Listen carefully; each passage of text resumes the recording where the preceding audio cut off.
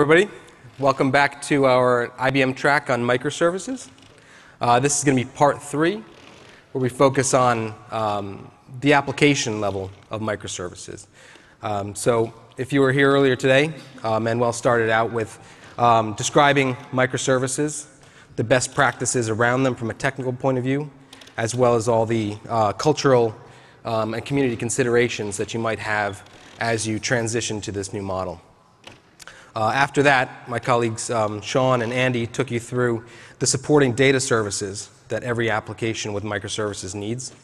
So that includes not only the data services where you store application data, but also the supporting attached services that provide your logging, log drains, your way to track your applications, monitor your applications, and in the case of mobile applications with mobile backends, how you connect to push notification services. So in this talk, I'll focus on the application part of it, and then we'll follow up this one in the next session with a talk on DevOps. So actually, after you've developed an application, how you go from getting that through your pipeline, from development through staging to production.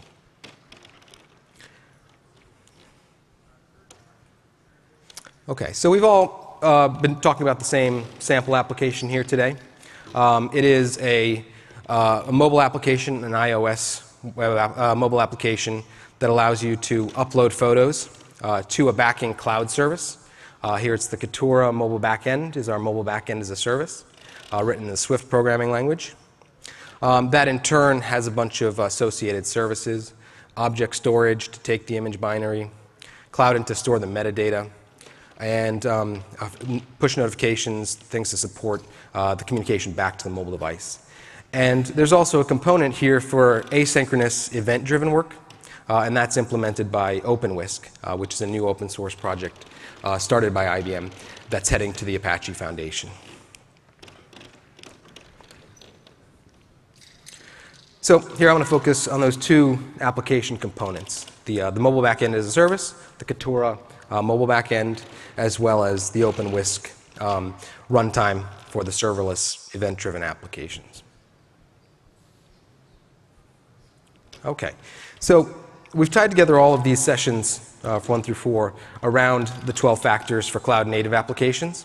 There are 12 factors that have been distilled out of the experience over the last 10 years or so of developing applications for the cloud, as opposed to non-virtualized environments. You're going to need to consider all of those as you develop well-designed microservices applications. At the application level, you're probably going to focus more on 6 specific of factors there. So factor number 2, your dependencies, right? So one of the key things about deploying microservices is as you produce code, you really want to ensure that everything your code needs is known and declared and provided to it. There shouldn't be any guesswork as you move your code from development to staging to production. And related to that, you should be designing with a mindset that your code as it exists should run in any of those environments without needing to be changed. So to do that, you design it in such a way that it gets configuration from the environment. So database connection parameters, dependent endpoints, things like that. Factor number 6, you want to make sure that your applications are stateless, that they have no dependencies, that any of your logic is completely isolated from any sort of state within it. And you do that by focusing on the process as a single unit of currency, really, to support your application. Port binding. So as you're developing your application, you'll be probably working on your local workstation with a local web server that's not production grade, which may be listening on port 8080, 3000, or something like that. You'll want to hard code to that. You'll let that be provided by your local development environment, your staging environment, your production. Whatever production load balancer will sit in front of your instances of your application. And to achieve concurrency, you should just be able to copy each individual process, distribute it over a fabric of a hosted runtime for them, and that'll give you your scale-out support. Again, and going back to that stateless point, you need to make sure that your code as written should be able to be stopped and killed immediately without any adverse side effects. So it should not cause database corruption. It should be very clean as to its separation from any sort of external services so that it can be replaced by another instance of your application.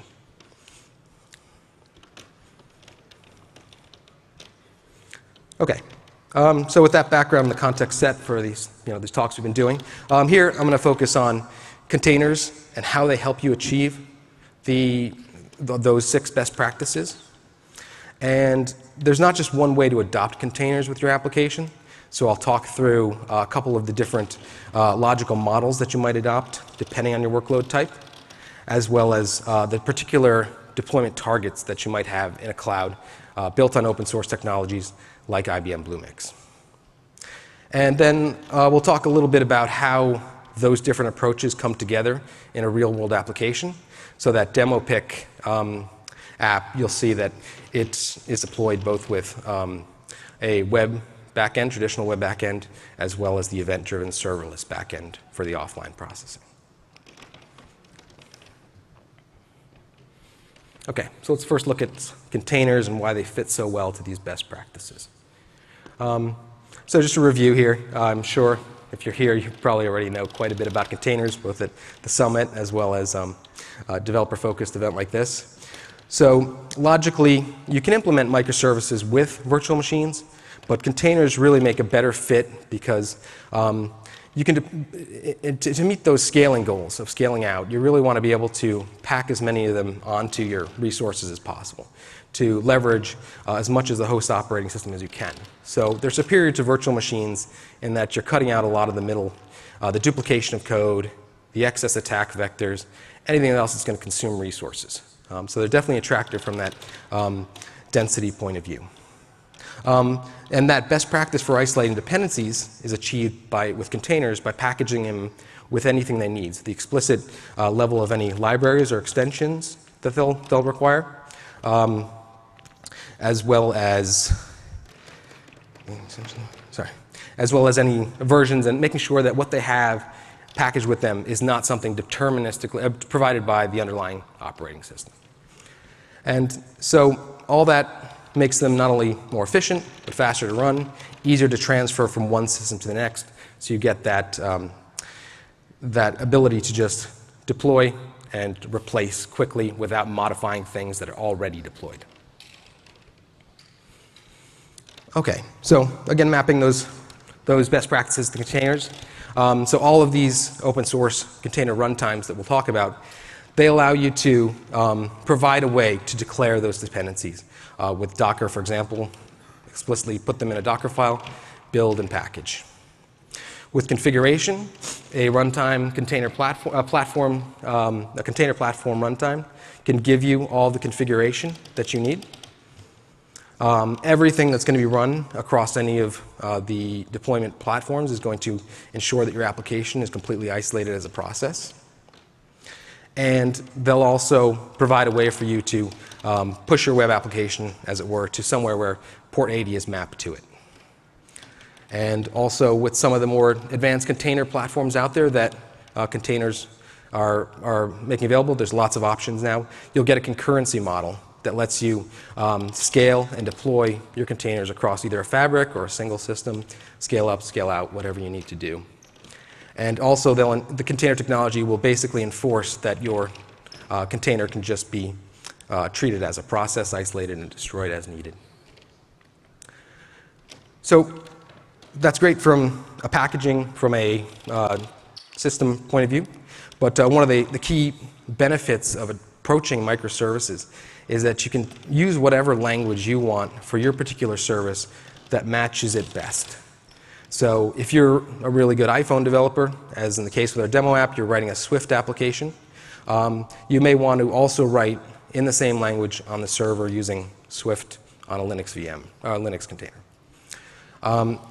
In the case of JavaScript, if you're using a NoSQL database like CouchDB, if you're familiar with that JSON format and you want to transfer that to your service with a minimum of overhead of translation or transformation, if your microservice is written in JavaScript, your database is serving up JSON, and you can just push that model to your end user as a chunk of JSON as well. So it's really a good way to enforce that language independence.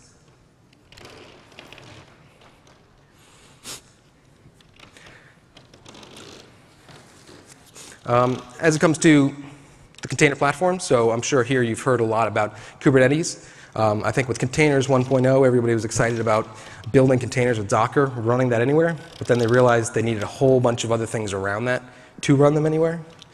So container platforms like Kubernetes, Mesos, and several others are a way now to abstract out any of the infrastructure concerns that you may need to worry about. Essentially, you're not worried about some of the OpenStack level concerns. Those are just provided to your microservices to consume. These platforms like Cloud Foundry can help you declare what a cluster should look like, how many instances should be running, and ensure that that's exactly what happens in production. If something fails, it's replaced. And as you're starting up the applications, you can see that there's a full life cycle where you're not managing. Explicitly, you need to start the applications if you don't want to.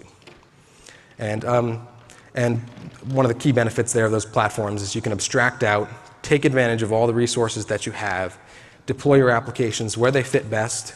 If they're in a data center closer to a user or something like that, it can just leverage that not per server focus that you may have. Okay, so let's take a look at some of those open source models. In the IBM case, obviously we are big proponents of OpenStack, but there's at least 4 options you have with Bluemix for deploying applications, each taking a slightly different point of view. So we have an infrastructure as a service with OpenStack. We've got a Docker container cloud, and we have Cloud Foundry platform as a service, and a new model for functions as a service with OpenWhisk.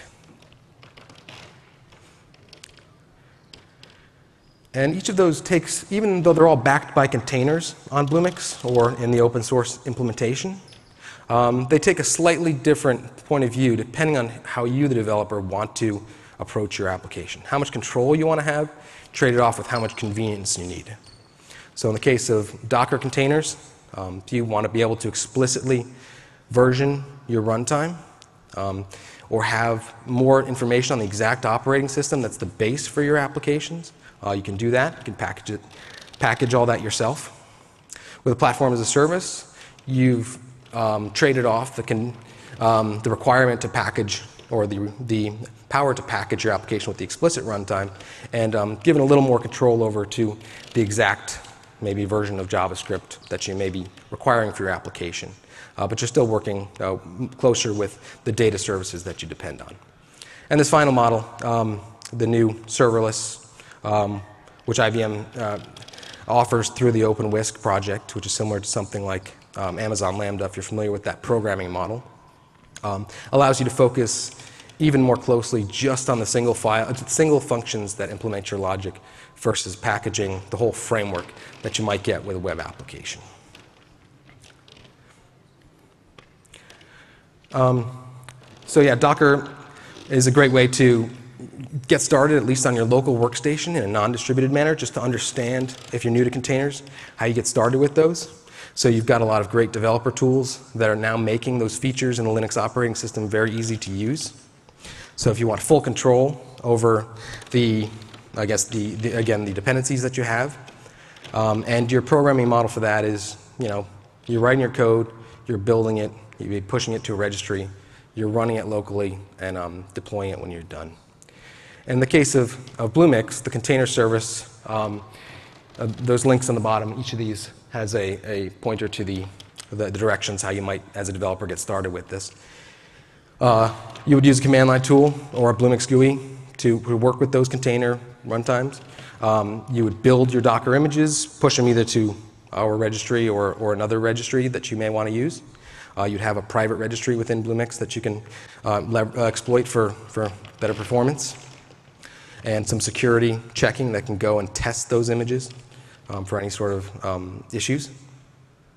And you can map virtual IPs on Bluemix to your container endpoints and use the same Cloud Foundry model of service brokerage to push in dependencies external services that you might be using within that cloud or outside the IBM cloud. And you can group them into single containers, container groups, or pull up clusters with Docker Compose right now. Again, we're very much looking at Kubernetes as well, so this is going to evolve. With Cloud Foundry, this was the first developer option we had on Bluemix. It's been out there for over 2 years. And essentially, it already provides a nice orchestration technology that's totally abstracted from you to write your application code and provide a way to just run that on top of a black box platform as a service. And in the case of Cloud Foundry, it's also consistent. You can use the CF CLI, which is the open source CLI, to push your application. It will then be built with all of its dependencies and run how many instances you specify that you need. So if you want to provide HA, you do that by manually specifying the information that you want, the size of your cluster within your manifest, which has the information about your deployment. You can edit and version the code, and the session after this will show you how you can push it through a DevOps pipeline and deploy it as a Cloud Foundry application. And you can provision all the services. They'll come in as environment variables, and you'll be able to build on top of those. OpenWhisk. So this takes both those container deployment models a little further. And this model has been called serverless because you're thinking less about scaling. You just assume that when your code is run, it scales up, it scales down for you. It's also serverless in that you're not really working with any processes yourself. You're just focusing on a simple snippet of code that's just running at some point maybe one time a day. It's not sitting around all the time. So if you have unpredictable workloads that you don't want to manually specify the size of your cluster, it's very good for that. It's also a little more cost efficient to map your business logic directly to the compute time used. So if you have, again, those very bursty workloads or things that happen infrequently, it can be a better model than reserving a Cloud Foundry instance by gigabyte hour, for example. And you can go into Bluemix right now, again, a very similar developer experience that you have choice between all these platforms. Here there's a Whisk, WSK command line tool. There's also a GUI for this that lets you write those pieces of code in JavaScript, in Python, in Java, in Swift, and create the functions, associate the events that will fire them, and map that declaratively through rules. And again, the nice little monitoring console built in already to handle, to see the performance of those applications, as well as the success, the failures, the outputs, and things like that. Okay, and there's one more thing. Another open source project that came from IBM. It's called Amalgamate. Has anybody heard of this? Okay, it was just announced at DockerCon earlier this year. It's essentially a way to provide service discovery, which is very important for groups of containers that need to find all their dependencies. It'll run on any cloud within many different frameworks like Kubernetes. You can find it there at amalgamate.io up on GitHub. Won't get too much into it because it's not used in the demo application that we have, but as you start to build more complex clusters that you may need to move, multi-cloud point of view from one system to the next, from your development systems out into the public cloud, things like that, it's certainly something you'll want to look into. And it was built to address some of the shortcomings that already existed in systems like the Netflix OSS projects. So interesting architectural solutions to some of those problems that may expose themselves. Okay, so let's tie this all back to the Cloud Foundry application. So the Swift programming language was originally built for mobile applications on iOS devices. But recently, actually about 10 months ago, we worked with Apple to open source that language and provide a way for it to be extended to different workloads. So one of the key innovations that came out of that partnership was the development of an open source web framework called Katora. So Katora allows you to provide a backend for your mobile application that's written in the same language. So here in the demo app in the blue pick, if you've seen it earlier, you can edit the code that runs in a Swift runtime on the server within a Bluemix console or on your own. I prefer Sublime for writing code. You can push that code, either push button through the Bluemix UIs or through the CF tool, and you can kind of see the success of that application once it's pushed. And then I'll show you how you run the mobile app against those services. And the extension point that's not in the upstream right now, but just shows you how you would approach the programming model here. I picked PHP. I love PHP. It was the easiest thing for many developers that just want to create, an iteration of a service. They just want to get out there quickly and maybe move on to something else later. But in my demo here, I'll just show how I created just a simple file, push that to Cloud Foundry just to provide an admin UI around some of the data generated by the Kitora application. So what that aims to do is show that I can leverage the other endpoints provided by Kitora, or I can connect to the database to back that service. And again, same type of use case, push code, view in the dashboard. On the OpenWhisk side, the one that's in the demo app, it's used to take that uploaded image that was pushed over HTTP. What it does is transform that file to a smaller size, optimizes it, and it uses some of the Bluemix Watson services to extract out metadata such as location and any sort of things that are identified within that, as well as the weather information. So it's a way. The reason that OpenWhisk makes this very nice is that as the mobile application is synchronously, the mobile backend synchronously is working with the mobile application. This can handle some of those compute-intensive tasks like transforming data, like contacting a bunch of other services, aggregating information, and then eventually calling back to Kitora to provide the push notifications and update the UI. And again here, with OpenWhisk, what I can do to take load off of that production database is just copy the production database that backs that mobile application so that I can perform some more analytical type of workloads on that. So because OpenWhisk can be triggered by events, so a new image going into one database can fire the action and have that provide a copy put into another database. Okay, so hope this works out here.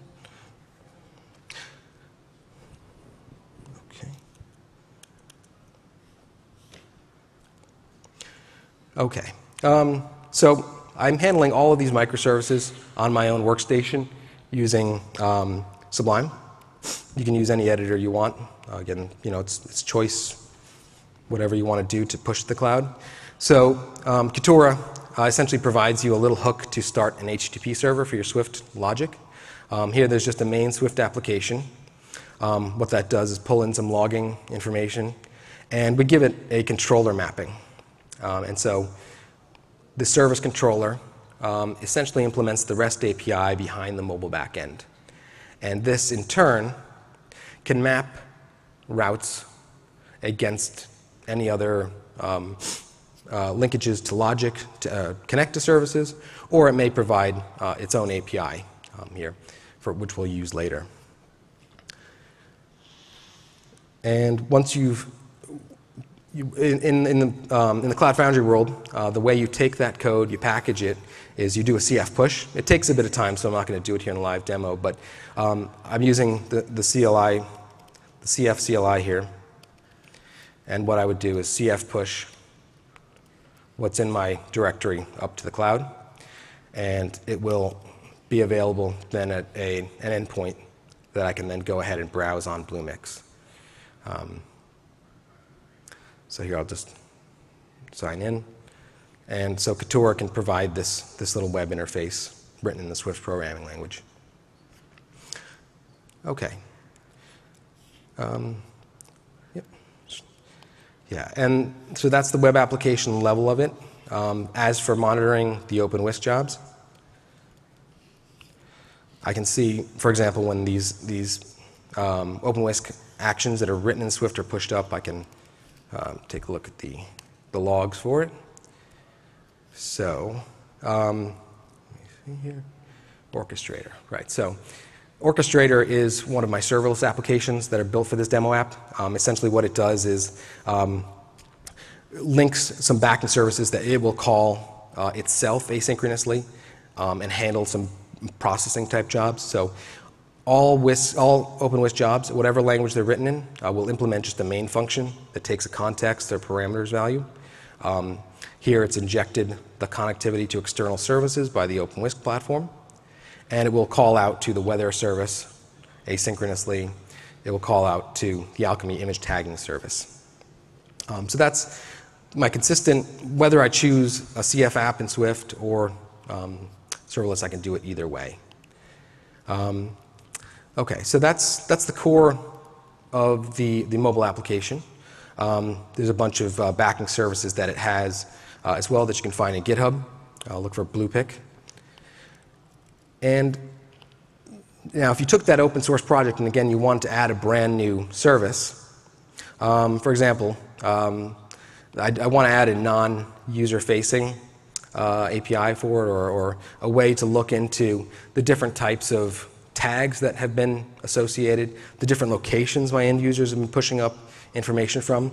I simply can just push, for example, a PHP application here that uses Bootstrap and just hits those APIs provided by Katora, pulls in the data, and I can view, for example, hitting those APIs, the locations and vision tags. So it's just a simple way to build on the application without changing the main logic and just adding new features, which is the key benefit of doing this in a microservices versus monolithic way.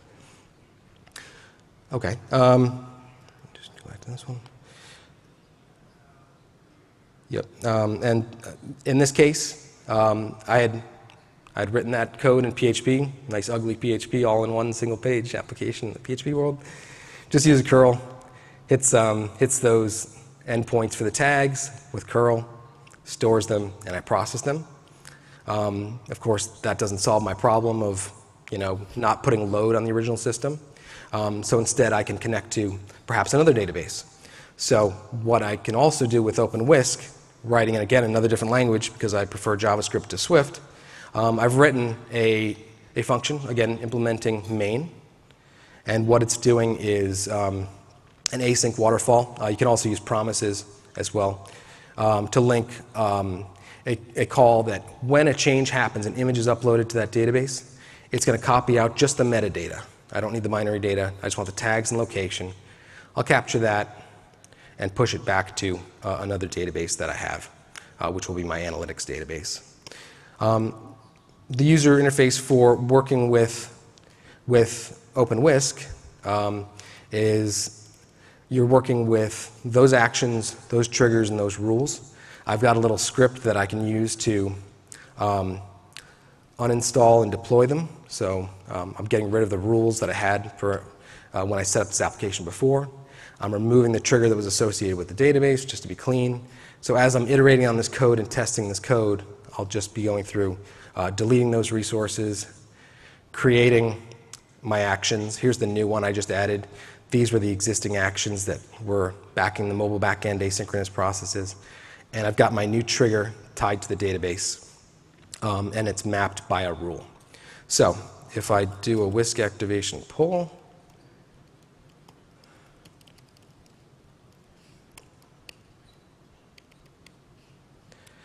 I will go ahead and see if I upload a brand new image.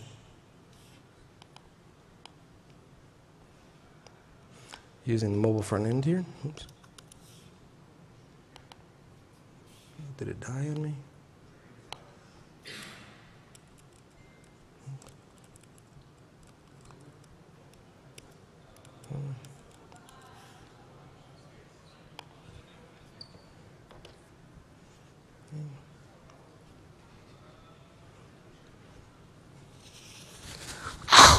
Ooh, sorry about that. Ay, ay. Okay. All right, I got my mobile app back. Okay, so I'm going to, now that I have my copy job in there, actually I'll clear this guy. I will upload a new image. Have a nice little flower on here.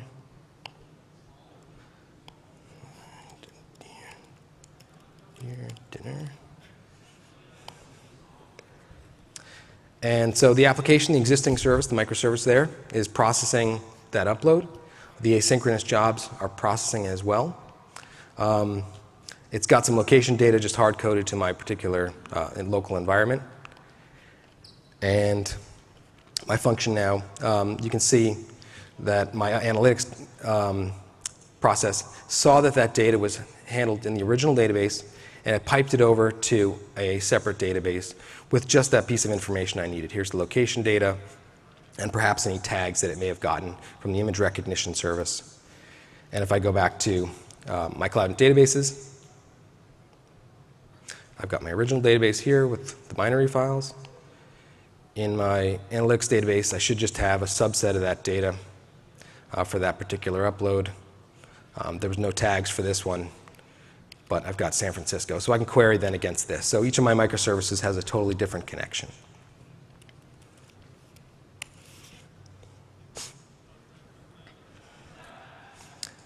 Okay. So just wrapping up. So I hope that gave you an overview of basically why you're using containers to package your applications, to address those best practices with microservices, as well as the different programming models you have. Although they're consistent in your developer workflow, right? Working with an IDE, using a CLI tool, and pushing. You have different deployment models. One is an always-on Couture web mobile backend.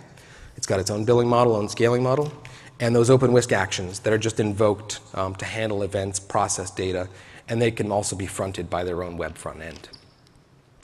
And so after this, I didn't cover how I might, now that I've created some, hacked up some microservices, how you can properly then go ahead and iterate on that. As my colleagues would like to do, probably kick the PHP out of there and go write a different version of that. So they can now go through a DevOps pipeline, write a new implementation of either the backing services or the mobile backend or those asynchronous services in Swift, and show you how you can run some tests against it and automatically deploy instead of maybe just using that CLI method. Okay, so any questions?